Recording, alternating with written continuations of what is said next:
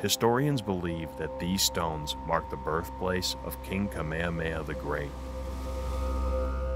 Born into nobility in the mid-1700s, during his lifetime, Kamehameha would become a powerful chieftain on his home island of Hawaii, before expanding through a series of fierce wars with neighboring kingdoms of Maui and Oahu.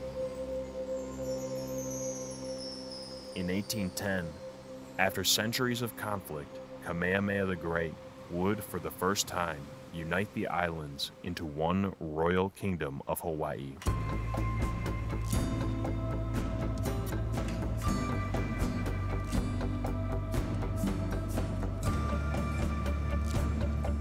After Kamehameha conquered Oahu, he moved his royal court from the island of Hawaii to what is now downtown Honolulu.